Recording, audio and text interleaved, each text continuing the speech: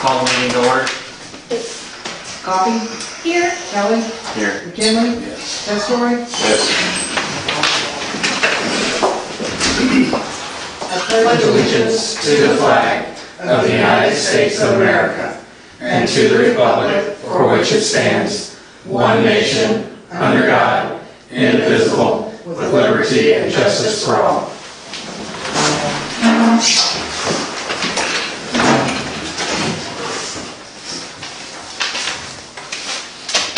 Alright, we don't have any public comments tonight, so we're moving on to section 1, the consent. Oops. Yeah, consent agenda. Make a motion to approve the consent agenda. Second.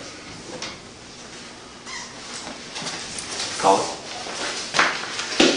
Coffee? Yes. Kelly? Yes. McKinley? Yes. Testori? Yes. Motion carries. Section 2 is unfinished business. I move to remove from the table section 2. Correct, Joe? Yes. I'll second it. Discussion. Why are we removing section 2? Because they were previously Let's put it to the tabled. table. Oh. Not doing it for fun, we just have to put it to the table last time. Make it official. Oh, We have to put it yeah. on the table to talk about it. I got it. Okay. I got it, sorry. I seconded it. Oh, Yeah. Call it. Call. Kelly? Yes. McKinley? Yes. Testori? Yes. Coffee? yes. Motion carries. Make a motion to approve resolution 2018-3, Heritage Days Class H liquor license waiver. Okay, you want to explain this to me? Why we're doing this? You need a second, actually. Second. Oh, I'll second it. Sorry. I received a request from Heritage Days. They expressed concern that the timing, their timing of getting the state license through the Liquor Control Commission, that our requirement would not give them enough time. That if they waited till 30 days before Heritage Days to submit it to the state, they wouldn't get it back in time. I That's disagree. how they expressed it to me. I disagree because it happened last year. I've seen it 2 years in a row where it went through. The first year was a little bit of a hitch because it had some problems, but the second year, there's no problem with it. I don't know, I mean, is this changing like a whole thing, like permanently, or just No. like for them, just to, Just for this year? I mean, you know, whatever, it doesn't matter, but, It's just changing the time frame, it's not changing anything about it. yeah. It I definitely don't know if I doesn't can take fix more it. than like a day, you can do it online. But, I mean, whatever, if they really need more time, then I don't care. But it is a quick turnaround thing. I've done it for the past 2 years, so. I asked one of the bars, I asked her if she had any issues with it last year, because she did it online. They just opened it up online last year. She said she didn't have any issue with it. But if they feel they need more time, then it's not really like affecting us in a negative way, so I say, I have no issue. Any other discussion? Call it. McKinley? No. Testori? Yes. Coffee? Yes. Kelly? Yes. Motion carries. Make a motion to approve resolution 2018-4, the hotel motel grant to the Farmer City Antiques Group. Second it. Discussion. This is just what we normally give them, correct? Every Yes. year? $1,000 or what is it? No, I think it's 500. 500, okay. And yes, we're okay in the fund itself. This comes from Hotel Motel. Any other discussion? Nope. Call it. Testori? Yes. Coffee? Yes. Kelly? Yes. McKinley? Yes. Motion carries. Make a motion to approve resolution 2018-5, approving the TIP 2 grant for the Whitehouse rentals. Second. Alright, discussion. This is for the repairs that were done, This is for a water line, private water line. planned or unplanned, or? I believe it was an emergency. This is the one that they were here not too long ago discussing with us, correct? Yeah, they came and asked for something for it and everything, for what they had to pay and everything to run the line in. I guess I'm not opposed to it because the way the line was initially put in and everything, kind of running across somebody else's yard, this is a better deal as a business. I'm willing to pay 50%. How much? 50. I think that's a fair amount. What was the total requested? 19,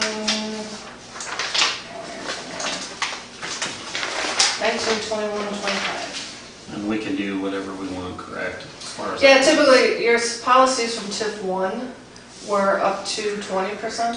Sure. I have seen in my experience 50% reimbursements for emergency. So Yeah. 50 would not be out of the room. I don't have a problem with that. I think I 50 think due to the sounds, circumstances, yeah, that's fair fair, enough. yeah. Scott, you got anything on that? It doesn't set a precedent, doesn't apply against the rules, or? Well, we don't have rules for emergency. All right. I mean, we can amend our policies to set it at 50 for emergency, but right now all we say is up to 20.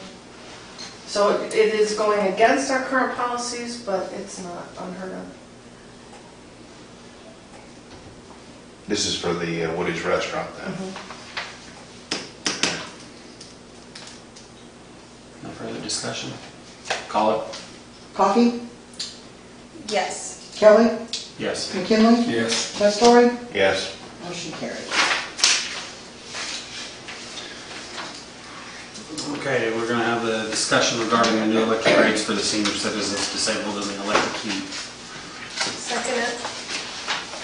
I don't think we need to, we're just That's just discussing discussion. it. I received a couple of requests from a couple of different councilmen about, one was about senior citizens, and then there was some requests about all electric or electric heat. So I kind of lumped them together and we'll just talk about it all at once. So I gave you two charts, well, yeah I did.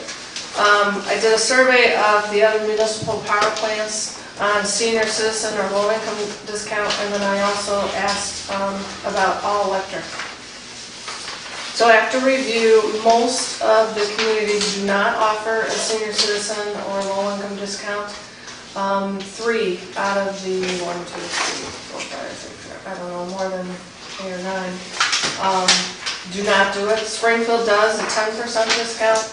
Princeton does a $4 on the base charge. I tried to look up their base charge today and it wasn't online, so I can find out if you're interested.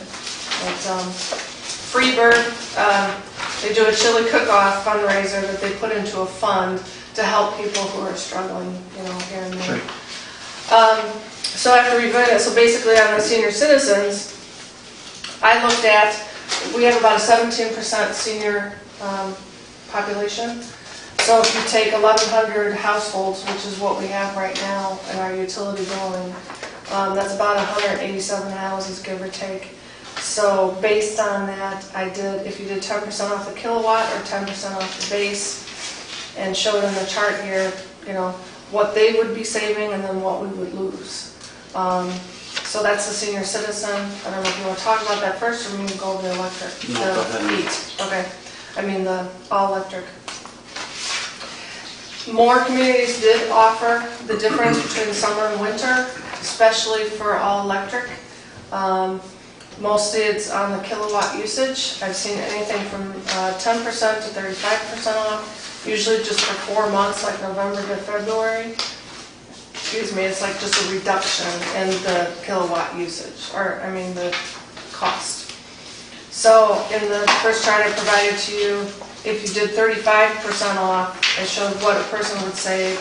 This is based on average usage of our, you know, I got an average usage of what we're sending out on a monthly basis. So it would save $281 a year. We'd lose over $14,000 a year. 20% is $132 a house per year. We'd lose about $6,600 a year. So that's the housing just during the winter months for electric heat. Then we had a request from the Genealogy Society as a non-for-profit. There are some communities that offer non-profit reduced rate. So I based it off of that information and did the same thing. Non-for-profit, just because they're not-for-profit, you're offering. Yeah, that's what they, So this, In other communities, they have not-for-profit, which would be, it could be anything from your societies, like your Legion, to, let's say you had a United Way office in town, you know, so it can run the gamut.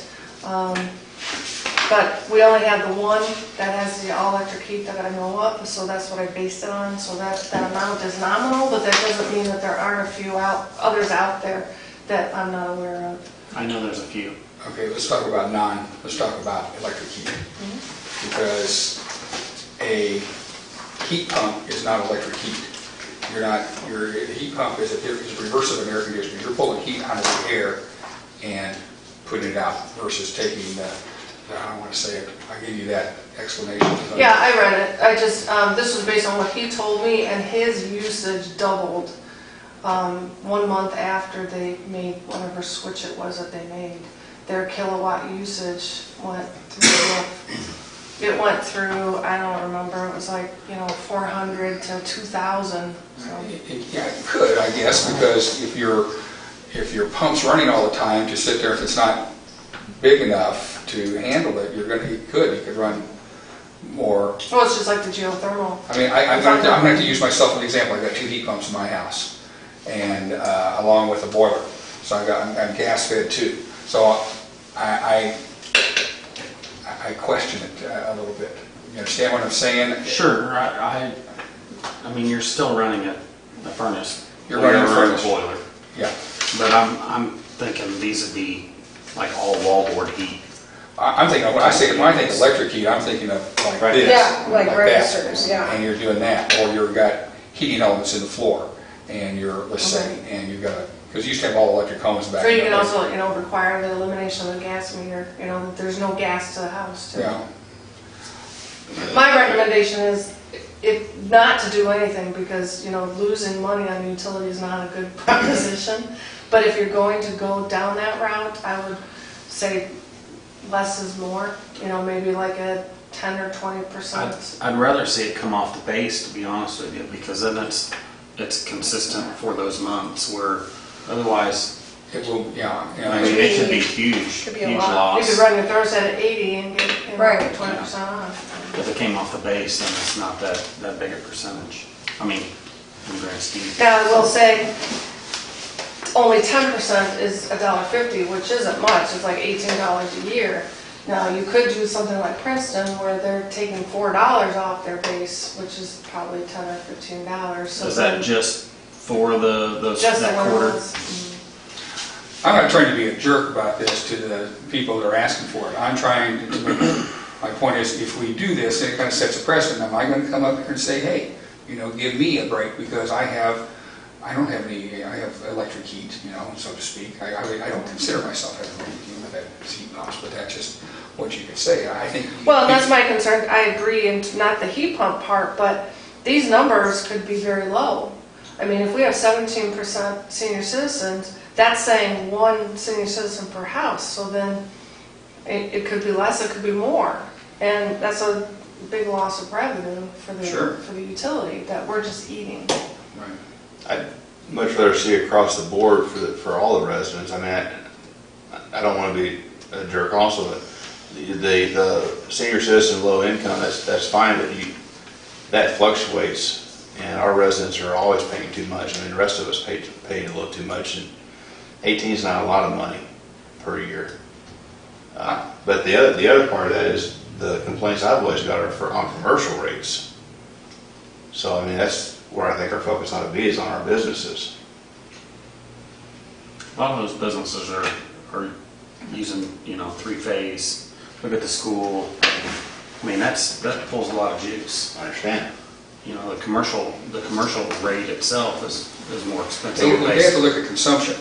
Yeah. There's consumption there versus rate. There's what are you consuming, and are you consuming it in an efficient way? And there's one of these in town that's got a consumption issue, a major consumption issue, and they need to address it. It's not because our rates are too high; it's because their consumption is high. The court report, when we had our, was it a year ago, we had the lady come in and tell us all about the co-ops and all that. She said our rates wouldn't be in line for 10 years. Ameren's rate was lower than ours because they're down by law, and they would come up, and eventually they would all equalize. So the fact is that our rates are higher than other people's. Actually, I just got, I don't mean to negate what you're saying, but I just received an email last week from IMEA that said that the nation average Actually, yeah. is .006 less than us. So we're almost right with the average. So I'm saying, I'd rather go across the board with a discount for all the citizens than for a specific group. Nope. Nope. I'll go with the not-for-profits and give them a break. I'll give them a break like off the base. Sure. Yeah.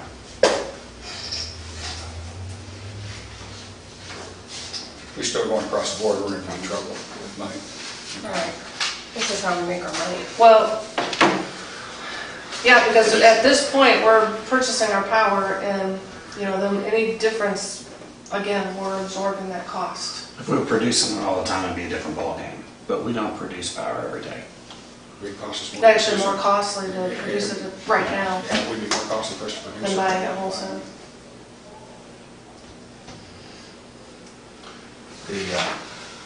If a discount's approved, I'd like to see the equalization, being on the equalization program as a requirement of getting the discount. Yeah, we'd have to determine, I mean, I only did this based on senior citizens, so low income would be a little more difficult to determine. I don't know if low income is the right word. Perhaps we just do senior citizens / disabled, because then you can show that they're on SSI. Because it's the documentation of showing that they're fixed income. I've got a letter, I'm sure you guys all got this letter from Keith Gooden about the rental property, renters that skip out on electricity. Mhm. I wouldn't mind seeing that be a requirement of renters to be on the equalization program. Define the equalization program from your perspective. The equalization program where I pay a set fee every month, and then there's either a balloon payment or a refund at the end of the Oh, you're talking about the Like a budget plan. billing? the budget billing. I'm Okay. sorry, Mhm. terminology is. Well, budget billing doesn't keep somebody from skipping out. Right, the problem with budget We all know billing is that. that they can get a bill for $400 at the end of the year because budget billing doesn't cover We it. did So that a then few you've got years, these sure. people that get slapped with this $400 bill that can't even make an $8 You payment. can budget bill on your own if you want to. You don't have to go through the city and do that. You can sit there and pay so much. If your bill is on an average of $40 a month, let's say, you can pay $60 a month just to cover yourself whenever the high rate comes in. You know, and budget billing is not onto the cities, on our shoulders to sit there and let people budget billing. You can budget bill on your own if you want to. Just do it that way. Yeah, and I looked into the budget billing just to see if this would be, you know, an option that we could get lower income people to do it. But I mean, Ruth explained it to me that, you know, at the end of the year, it could be off. I mean, your budget billing could be off to where you're getting. We had some people, I think they had to come in and pay $600. Yeah, We I mean, a kinda lot of said- money. Days gone by, I know a lot of people don't like me talking about the past and how I was the mayor at one time, but when days gone by, we kind of solicited for some budget billing if you wanted to do that. And if you just pay more than what, like I said, just pay more than what your bill average is and everything, if it's, you pay, like I said, whatever it is, just bump it up. And that's your budget billing right there. And it'll average out over time. Maybe comes a point where you might have to pay more, maybe you might have to pay anything, you know, you'll have something there. But, so, there's things like that's been around we talked about in the past. But there's also programs to help low-income families, Yes. like through the county and stuff like that, that they Yeah, will help you to Lydia, pay. yeah, Township. Right, so that's something that I feel like is already being addressed, so like that is, and that's opening a whole different can of worms. And you're talking about low income, I mean, like versus senior citizen, like you said, I mean, you can, you know, determine someone's age and senior citizen and disability or whatever, but low income is, I mean, it's a difficult line to walk. So I just think, if anything, I mean, you know, I would think a senior citizen would be the thing I'd consider, but I don't even know if it's worth it to lose that kind of money per year. I'd like to see us do a base off the non-for-profit. Yeah, I go along with that. Money off, yeah, the base rate.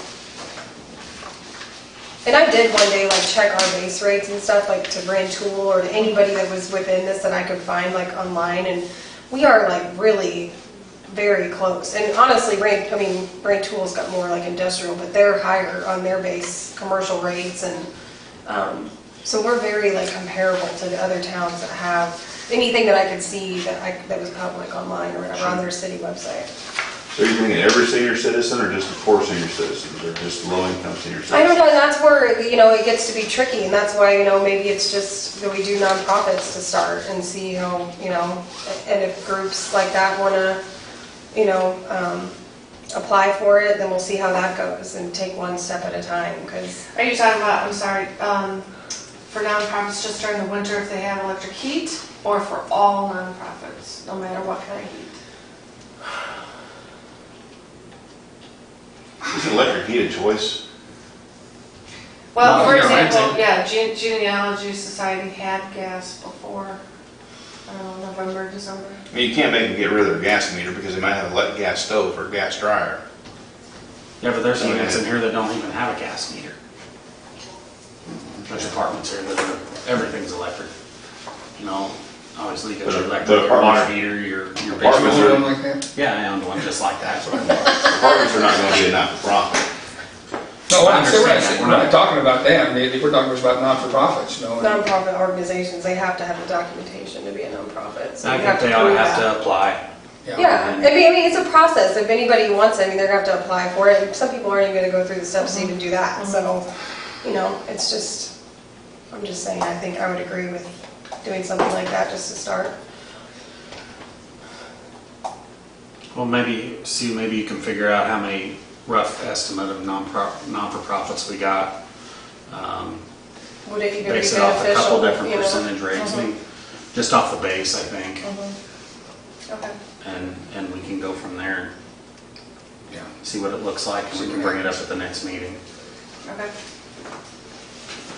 Any other discussion on this one? I'd like to see if we could work something with the commercial electric. I Well, can look at it, I yeah. can do a comparison like I did with the others. This one spreadsheet, and compare the commercial rates to ours, see what they look like. But I know one, maybe we sit there and take a look at what they got versus come back and tell us that we gotta do something different. I'm not saying that we shouldn't, but I know in the past, there's been, we've had the IMEA come in and do some looking at what's going on in some of these facilities, correct? As far as commercial rates. Yes, energy audits. did they do anything about the meter that we had at the school? Well, he said we could separate it out, but we haven't yet, no. We haven't. Did they check the meters and every meters are Meters on? are good. Meters are good, okay. They put in a transformer that was too big. They're not using as many KVs as it can produce, so I don't know what's happening to that energy. Mark could probably explain it better. I don't know if that affects their kilowatt usage or not, but he suggested that we could separate them out, so you could, Sure. It'll cost us about, I don't know, a couple $1,000s to separate them out, so that we can, they can track it better, we can track it better. I think for them, they need to do that, or for them, we need to do that too, is to just for our own, so we can keep track, we can see what's going on. Well, they can kind of see from which facility that's going on, I think. Yeah, well, it's the grade school. They pinpointed to the grade school. It's the geothermal. The thing about the geothermal is, boy, if you don't insulate. Well, it's the pumps that are running out. Well, you sure, because, see, if you don't insulate that, your pumps are gonna run all the time and everything, because you can't bring your heat up to shut off. The thermostat won't shut it off. The trick of geothermal, you have definitely got to insulate the building. Oh, I'm sorry, I misspoke. Grade school is 1362 kilowatts per day average. High school is 2670 per day average. It's twice the school though. Yeah, it is twice the Right. size. God, I checked, when we went to a basketball game, on one of our road trips, the guy sent me far less than what we use. Yeah, Far less, the same size of building. I Really? checked with two schools, far less than what we use.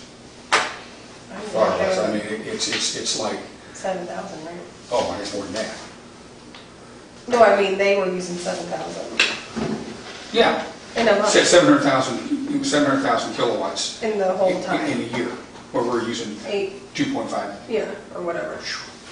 Yeah. It's tremendous difference.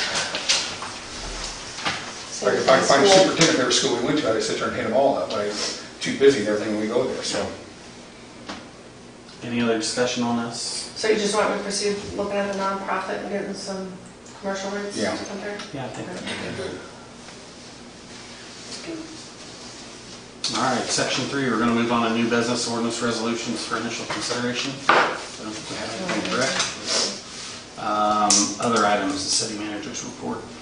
I just wanted to announce that we didn't find a huge leak, but we found several large leaks that over the weekend our water usage is back to normal. So I guess it was a few, leaks that added up that he noticed, Calvin, that as he addressed some of these big ones, the usage went down and down and down. So the latest one was a very old pipe in service at Haney and Green.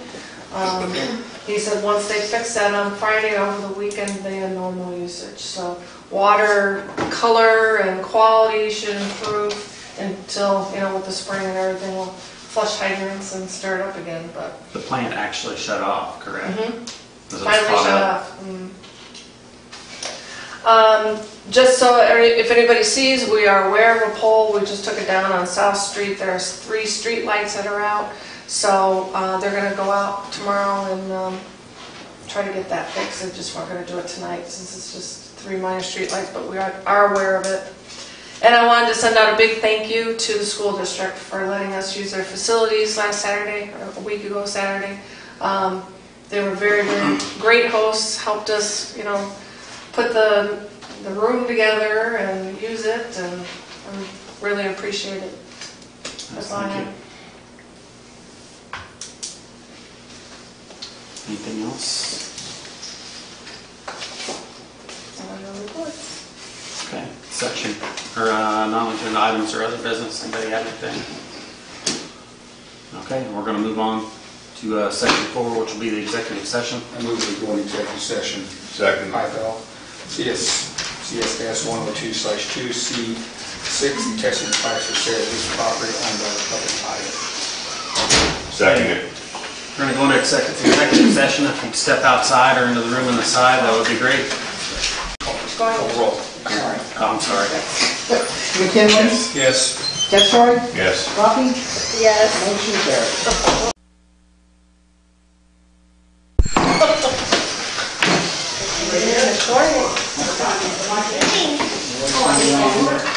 All done? Are we there? Okay.